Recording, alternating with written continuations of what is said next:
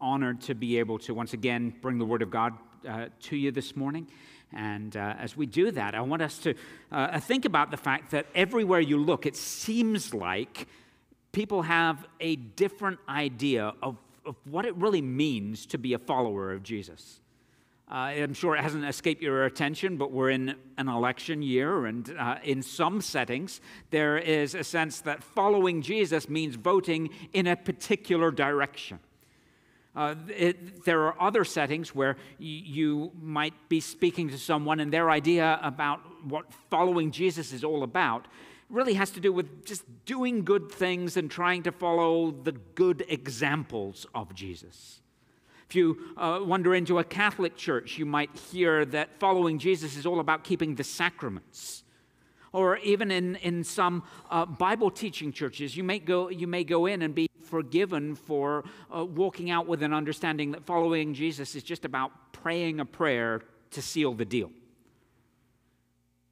But it seems to me that as we're gathered in a place like this morning, that it's appropriate that since many of us would express the fact that we are indeed followers of Jesus, that we should have a good understanding of exactly what that means. And where better to go than back to the source himself?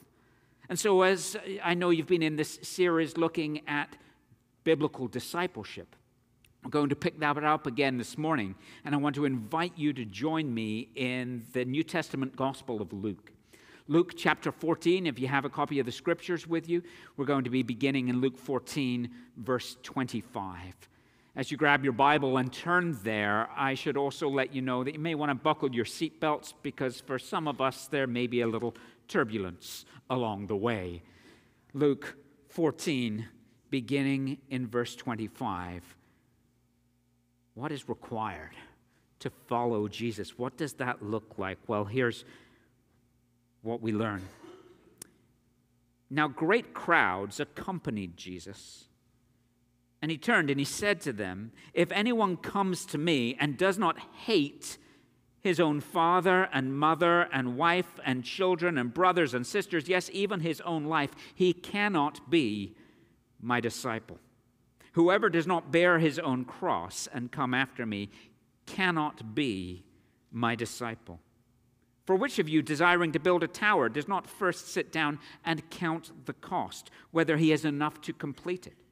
Otherwise, when he has laid the foundation and is not able to finish, all who see it begin to mock him, saying, 'This man began to build, and he was not able to finish.'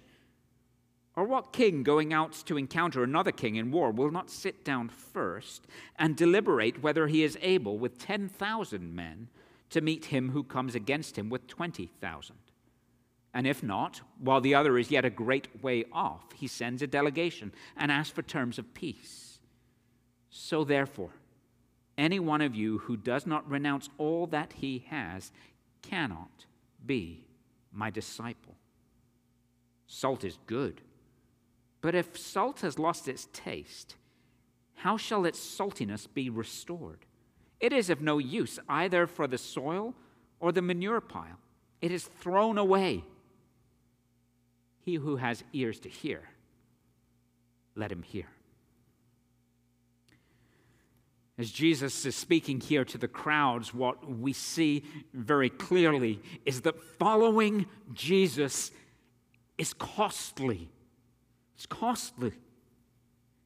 A disciple of Jesus is not simply someone who has jumped on the bandwagon or made a casual decision. Back in biblical times, it was not unusual for many different teachers of different sorts to have disciples. If you go back in history and you read about even some of the Greek philosophers, you'll discover that they had disciples. The rabbis within Judaism and the Pharisees had disciples. Even John the Baptist is described as having some disciples. And these disciples were often young men whose families paid for them to go and be under the tutelage of some renowned teacher. And they would often leave their own home. They would go and live with their teacher, or they would study under their teacher. And so there was a cost involved, but it was a financial cost, and it usually was setting them up well for the future. But Jesus here is calling to a radically different type of discipleship. He takes that which was a familiar concept and he transforms its understanding as he calls those who would follow him, and that's what being a disciple is to follow after and learn from. Those who would follow after him and learn from him. He says this is a costly thing. He invites them not into a nice, comfortable home, not into a nice, contained classroom environment, but to walk with him, to journey with him, to live with him. And he says that there's a cost. And it's not a financial cost. There's no tuition fees to be paid, but rather the cost that he calls to is something far more substantial. We have this statement here, which is troubling to us, and it ought to be troubling, as I think it was troubling to the original audience. And what we see is that truly following Jesus, being his disciple, means that he must take priority over every relationship. Some of us kind of sat up straight and surprised when we read something like this. If anyone comes to me and does not hate his own father and mother, wife and children, brothers and sisters, yes, even his own life, he cannot be my disciple.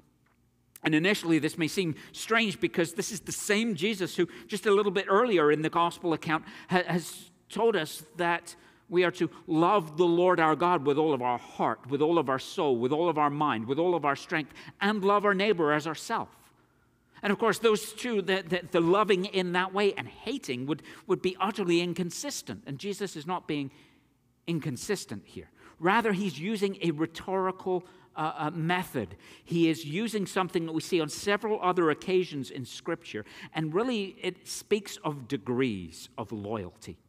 He's saying, if anyone does not love their father, mother, sister, brother, wife, children, even self, less than they love me.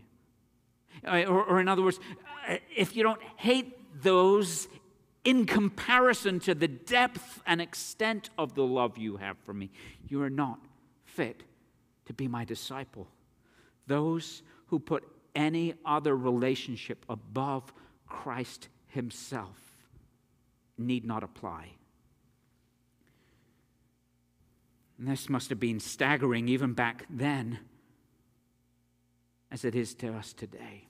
But you know, it seems really strange within our culture because this isn't the experience that most of us have had. In fact, many of us, if you're a follower of Jesus Christ today, and I hope that you are, that you've trusted him for the life and salvation that he gives.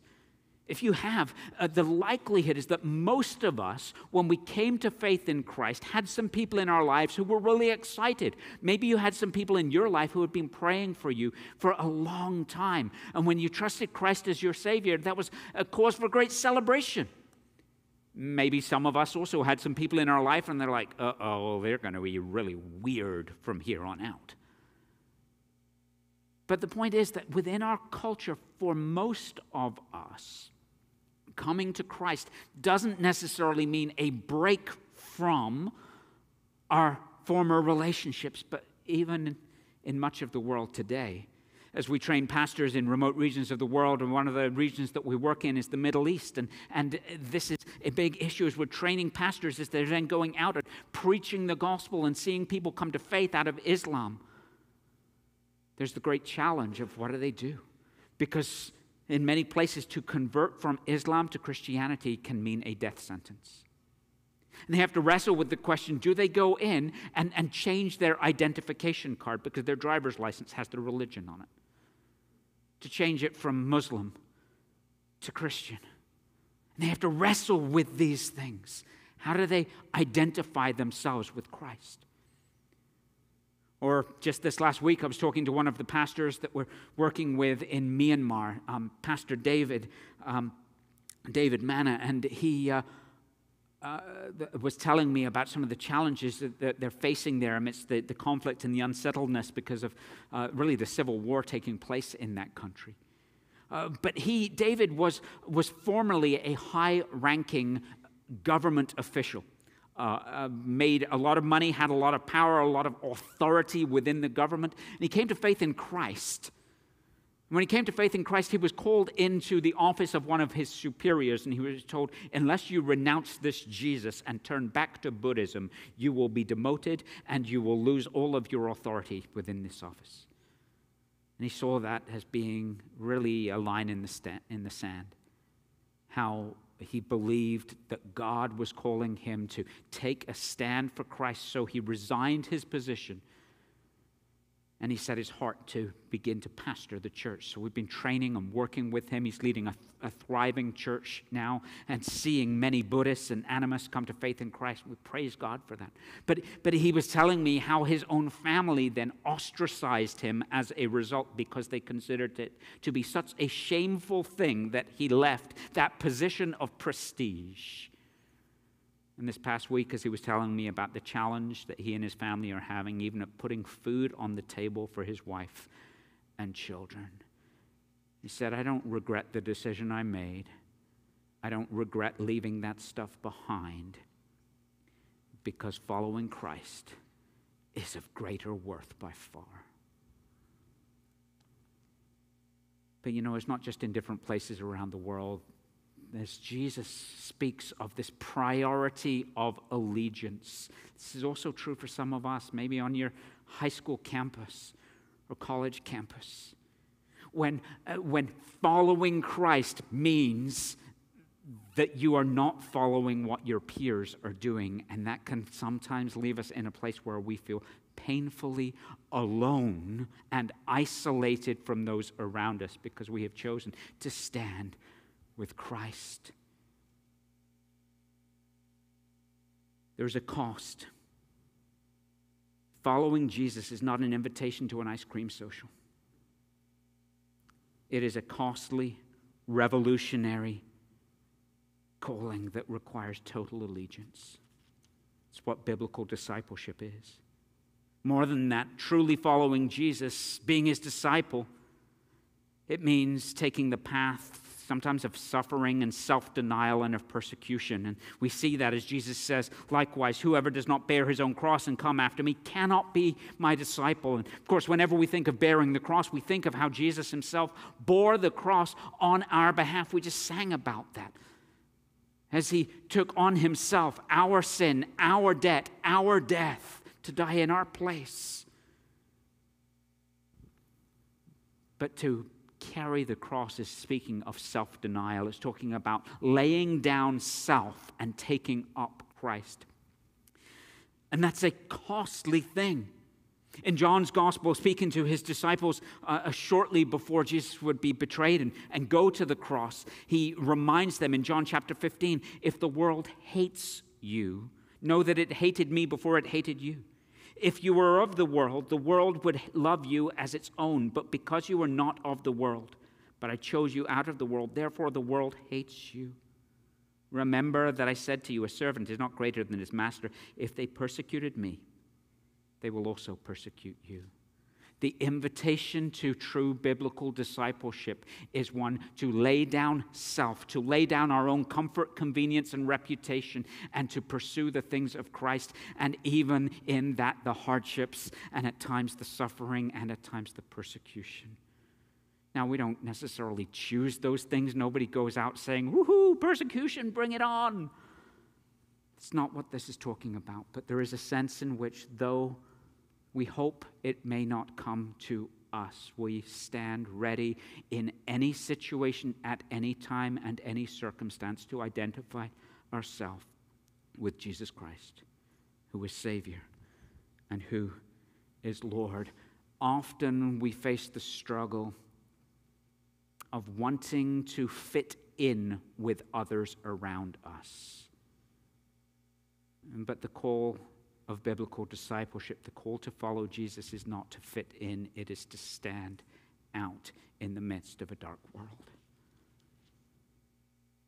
Following Jesus is costly. It's not for the faint of heart.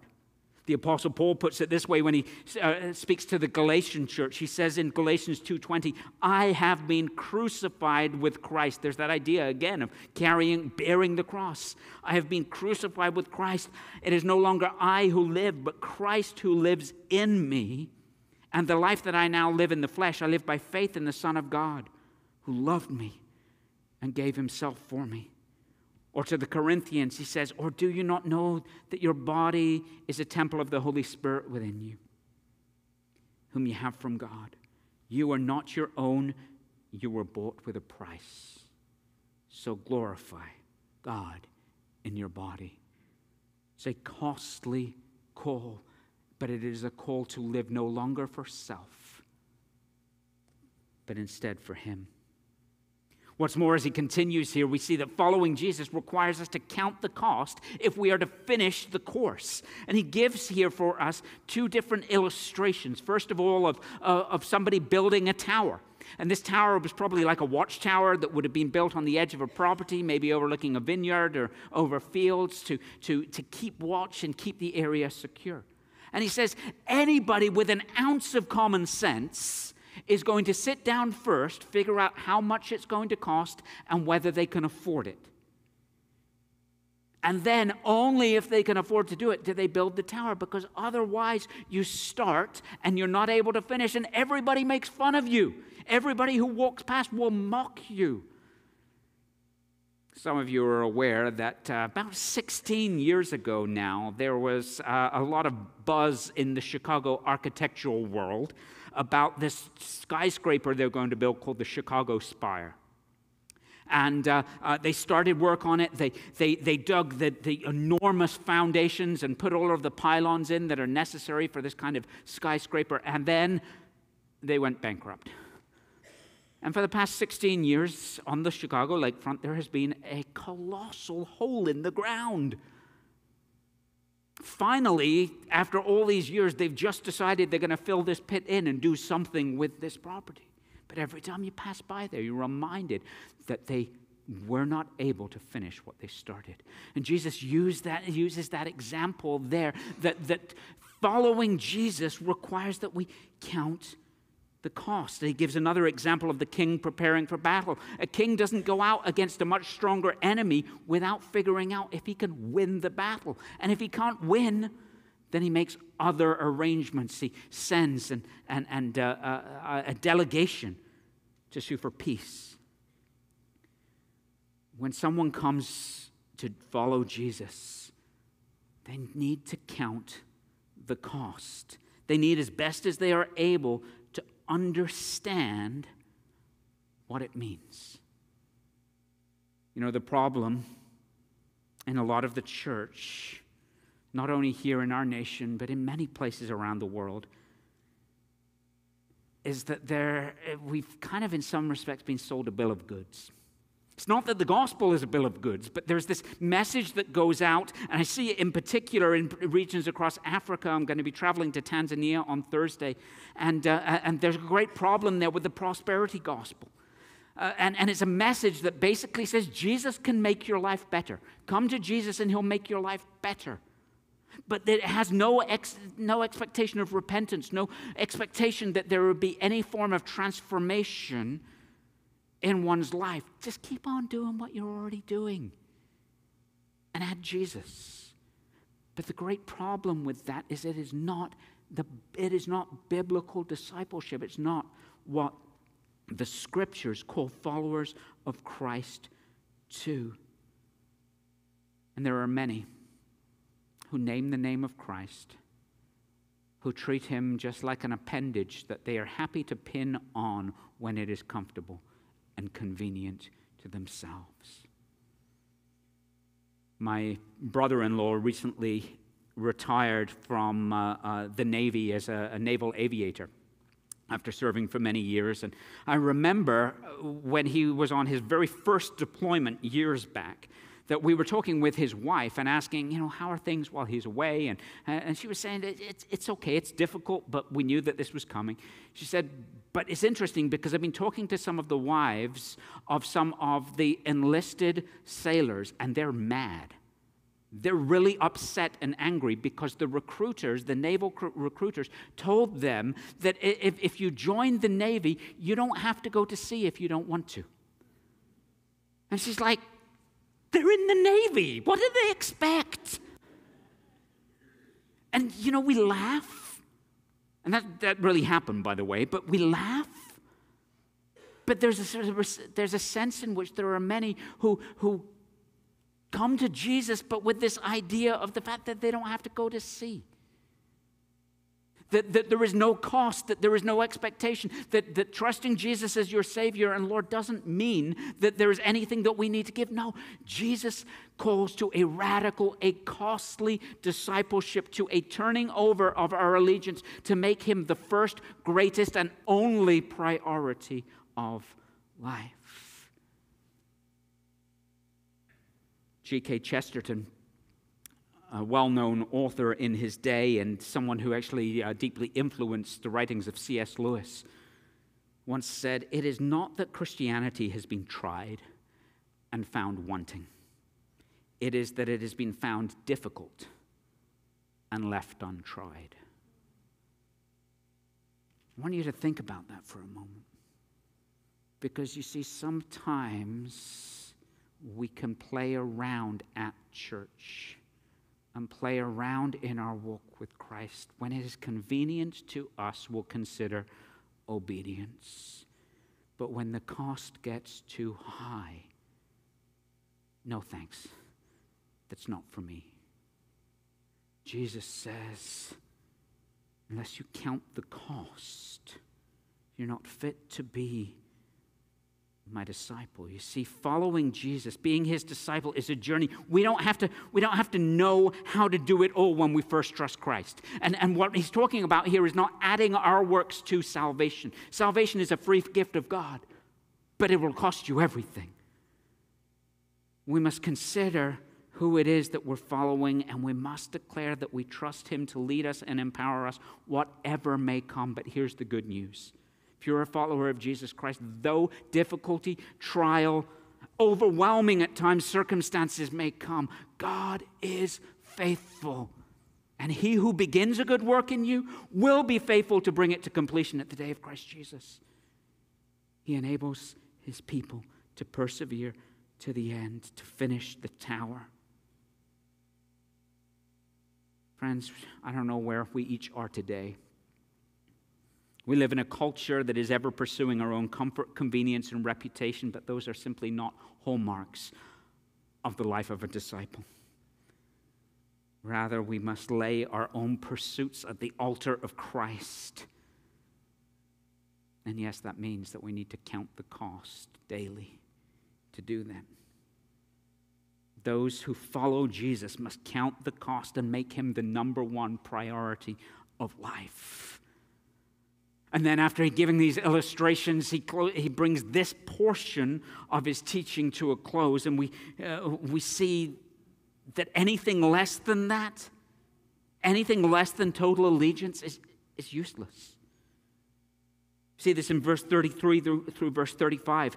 Jesus, first of all, says that any one of you who does not renounce all that he has cannot be my disciple. It's a handing it over, not only a giving over of allegiance, but giving over of everything that would threaten his preeminence in our life. And I want you to notice in the short passage that we've looked at, 3 times he says, cannot be my disciple, cannot be my disciple, cannot be my disciple. Many people who are trying to get a crowd, they love to do whatever's necessary. They'll change and compromise the message in order to gather the crowd, but Jesus won't compromise. Jesus won't lessen it. It's not like, oh, I'd really, really like you to come, so let me just make the terms a little easier for you, brother. No. He calls us to count the cost because he alone is Lord, Savior, and God. And if we come to him, we do not come negotiating. We come to him in surrender. And he says, therefore, that salt is good, but if that salt has lost its taste, how shall its saltiness be restored? It is no use for the soil or for the manure pile, but rather to be thrown away. Well, some of you will know that salt is actually a stable compound, so this seems very strange to us, the idea of salt losing its saltiness. Perhaps he's referring to the fact that here in the ancient Near East, they would gather some salt from the area surrounding the Dead Sea, and they'd often mix it with gypsum and some other substances kind of into a compound that they would then put on the fields or use for various different purposes. But in the heat, the salt often evaporated off, and you were left with just the sludge of the other stuff that had no use, no benefit, no purpose, and so just would be thrown out. But the point that Jesus is making is abundantly clear. Salt that's not salty is useless.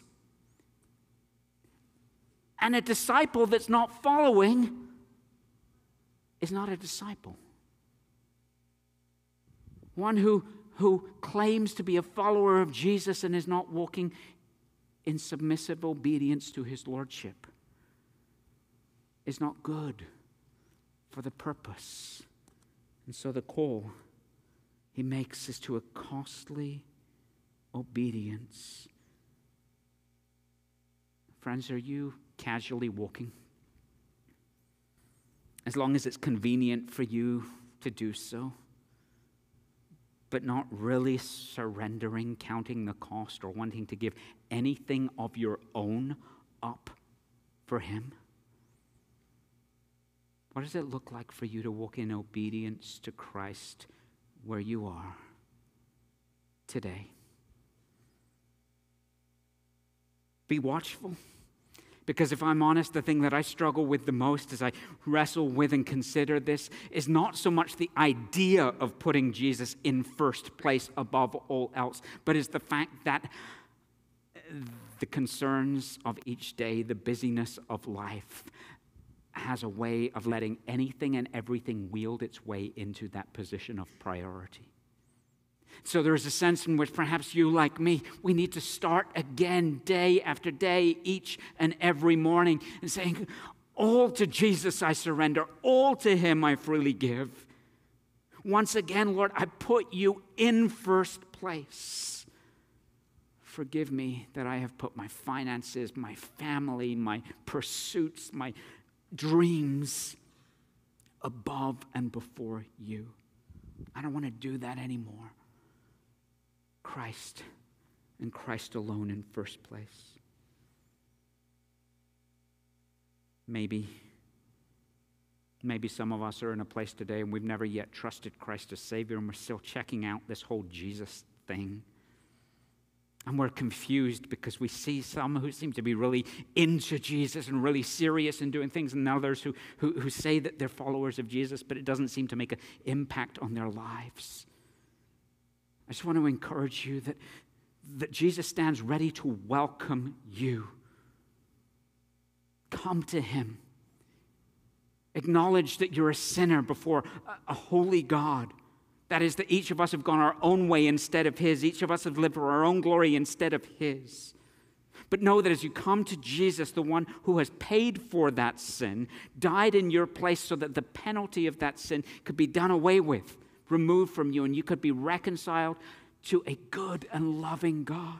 Know that coming to him is not without cost. It is a turning your life over to him that he might use you and do with you as he chooses. Maybe today you're in a place, and I would just encourage you, if you've never trusted Christ as your Savior, don't leave here today without talking with someone that you've seen up here at the front today, that you might learn how to take that step and become one of his disciples. While to follow Jesus as his disciple means counting the cost and laying down ourselves and following him always and only as first priority, as Lord and Savior and Master, take heart at this. To do so is to know joy and delight and peace like no other. Oh, that our community around us, our family, our friends, our co-workers might see us who name the name of Jesus, living in such a way that they see not so much us, but they see Christ through us. as we lay down ourselves and take him up and live that life in him that the Apostle Paul speaks of. Following Jesus means counting the cost. It means making him the first, only, and greatest priority of life. But when we consider again who this Jesus is, how could he ever be anything less? How could he ever be anything less? Would you pray with me? Our Lord and God, we thank you for the reminder of your word that to follow Christ is a costly calling. And so, Lord, here we are. We cry out, take my life and let it be consecrated, Lord, to thee. As best as we know how, we want to follow Jesus, making him first in every area of our lives. Forgive us for often allowing other priorities, other pursuits, other relationships to take first place. Lord, I pray that we would be a people who reflect not only the new life and salvation that is available in Christ to a watching world, but that who know and experience the joy, the freedom, the delight that comes from walking in your ways. Lord, teach us to count the cost and walk in daily surrender to you. Forgive us for those times where we play at discipleship instead of walking ever only all for you. Lord, would you be glorified in our lives that the world may see and come to know Christ, the only and glorious Savior. For we ask in his name. Amen.